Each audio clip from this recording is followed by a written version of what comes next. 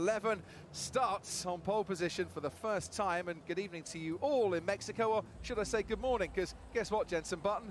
It's 11 o'clock for the race start in Mexico. Wow, I think everybody is going to be glued to the TV watching this one. Checo Perez, fantastic. This was Mick Schumacher yesterday. Now, he was taken to hospital for a precautionary scan after a 170-mile-an-hour high-speed crash. He emerged absolutely fine. He's been talking in the paddock before the race, and he's in very good spirits indeed.